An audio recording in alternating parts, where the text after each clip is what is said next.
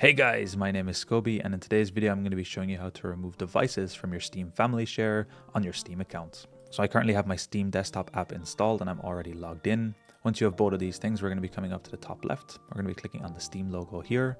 We're going to be coming to settings. This will open up our Steam settings here. We're then going to be looking for the family tab here on the left.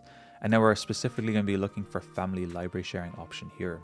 We want to click manage on this option, and then it's going to open up the manage family library sharing screen here. At the top here we can see a list of all devices that are currently enabled for family sharing for us. You can have up to 10 devices at any one time, so if you've hit that limit and you might want to remove something, it's really easy to do.